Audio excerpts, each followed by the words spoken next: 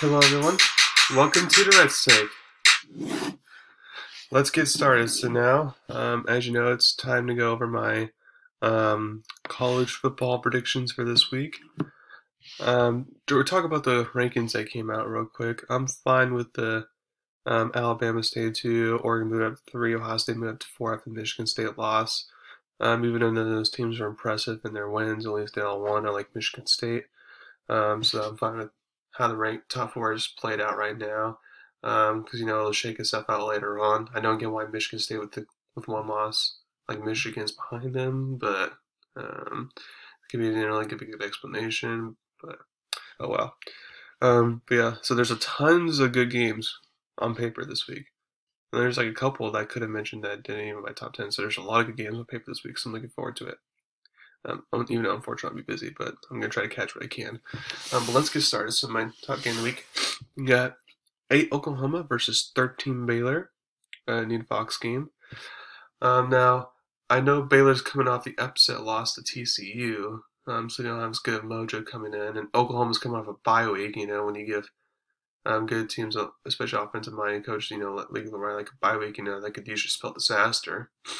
And I do think, Oklahoma will have theirs on offense. But I do feel like at home, with the way Baylor plays and the physicality, I feel like that could kind of set Oklahoma off because they haven't really faced any, except maybe, Nebraska, although they're not, that physical, but because they're in the Big Ten the way they are, that's, obviously the most physical team they played so far, maybe.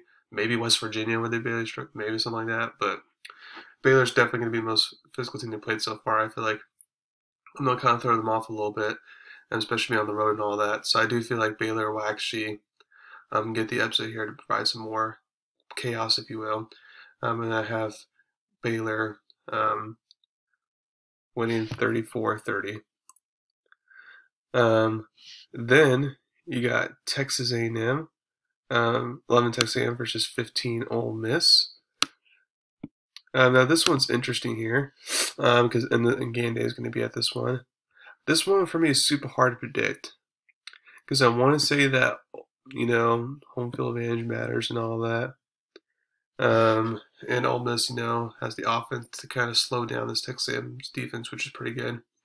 But I do feel like that Texas A&M will kind of play a style where they'll be able to run the ball, especially since Ole Miss's defense ain't that great. And since they're not that great, it means they'll be able to run the ball, milk clock, keep Matt Corral on the sidelines and all that, which make things hard. So I don't feel like it'll be a shootout by any means. But I do feel like, in the end, I do feel like Ole Miss will finally pull it out. So I have Ole Miss winning this game 21-20 in a close one, although I can definitely admit I could be wrong there. Next, you got 6 Michigan versus Penn State. I am calling it upset here. There's a reason why the line for this one, according to Vegas, is even. Like, it's kind of a toss-up game. I feel like Penn State's defense can limit Michigan's offense. So it just comes down to, okay, now what Penn State's offense can do against Michigan's defense. Well, the answer is not much, but I do feel like with the home field advantage and crowd and all that, as we saw, that was a factor with Michigan State against Michigan. I do feel that'll be a factor, and I feel like their defense can contain Michigan enough to where Penn State just has to make a few clutch plays to win. So I do feel like Penn State will actually get the upset here, them winning 23-20. Fourth, you got 16 NC State versus 12 Wake Forest. So basically, the winner of this matchup will go to the ACC championship game, and for either team, that's pretty much an accomplishment when Clemson usually goes every single year. I feel like this is an interesting game because NC State, while they can score, NC State's more for their defense efforts, and Wake Forest is clearly known for the offense efforts. So it's interesting to see which one's going to give in here. I do feel like that with Wake Forest being at home, getting embarrassed, especially defensively, by North Carolina, all that, I feel like they're going to come out more motivated and all that, and more buttoned up. So I do feel like they're going to get the win here in a close game. At the winning 31-27. Fifth, you got 19 Purdue versus 4 Ohio State. Now, as Purdue has upset both Iowa and Michigan State, can Purdue knock off another top 25 team? You know, upset there. Although at this point, with them being ranked, it's not that much of an upset. But obviously, if they beat Ohio State, Ohio State's pretty good. But I do feel like Purdue can make this somewhat competitive. And keep it close, maybe a little scary. But I do feel like Ohio State, with their talent in the end, will just be too much. So I would have Ohio State winning this game, and I have them winning 34-20. Now, if this was at Purdue, different story, but since it's at home, that's why I have them winning by 2 touchdowns. So you got Mississippi State, 5-4 versus 17 Auburn. Now Mississippi State, they basically lost the game where they should have won. They had a good field goal kicker. And then for Auburn, you know, they're coming off a horrible game against A&M, but A&M has a good defense, so I'm not gonna be very concerned that Auburn lost. So I'm gonna have Auburn bounce back actually in this game and get the win. Although once again be competitive, but I'm gonna have Mississippi State's like a field goal kicking issues be the issue there. So I have Auburn win 24-14. Next, you got Washington State versus 3 Oregon, the late night on ESPN. I actually feel like Washington State could be competitive this game. You know, they were competitive with BYU. You know, they dismantled Arizona State, which you know is a very good team. It could be a top 35 team, top 30 team by the end of the year. And they're playing well, you know, despite Rolovich, you know, being terminated, all that. So I do feel like Washington State could be competitive here. And that's exactly the case. I feel like Oregon's going to have to work for it, and they're going to have to scrap and claw their way for a win. And it'll be barely bad. Oregon surviving here, 28-24.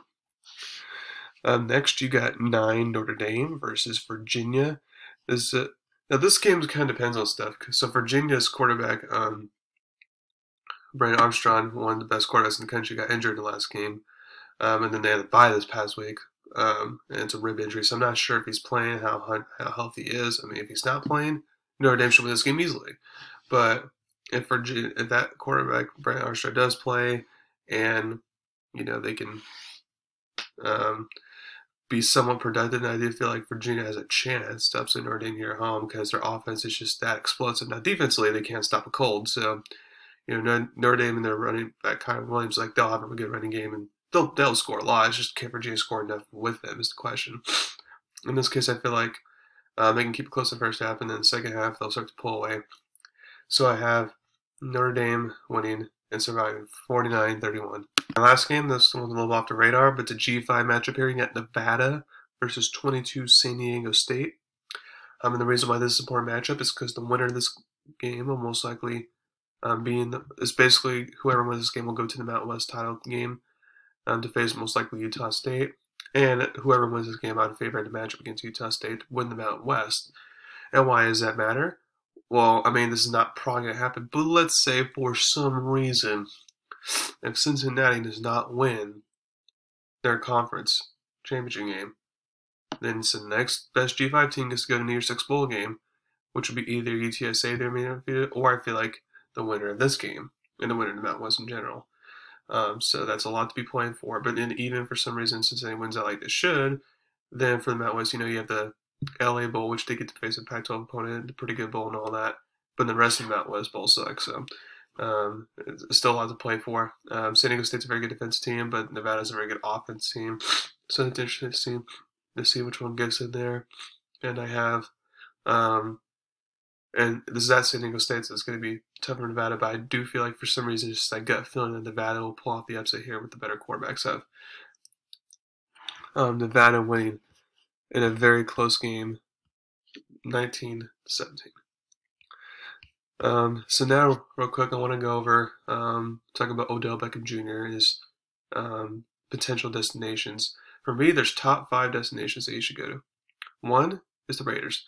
Only reason why this is number 1 is because of Ruggs not being on the team anymore. With him gone, the Raiders need a deep threat. Odell can provide that. And the Raiders should be in the playoffs unless they have a collapse. Because Odell's wanting to be on the playoff contender, so there's that. And plus, with him having an LA home, Vegas is close to LA, so I feel like he'd be a good fit there just in general, because we all knew he was never going to fit in Cleveland, personality-wise and all that, so I feel like Raiders is a good choice. Saints is second.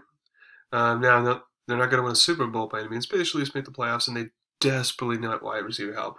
Also, he'd be an easy division now, Atlanta, Carolina, But then also he played his college ball at LSU, so he's from Northern Louisiana, all that, and he likes it. So that's one choice there. There's the Packers, which that's remember to be the big one right now.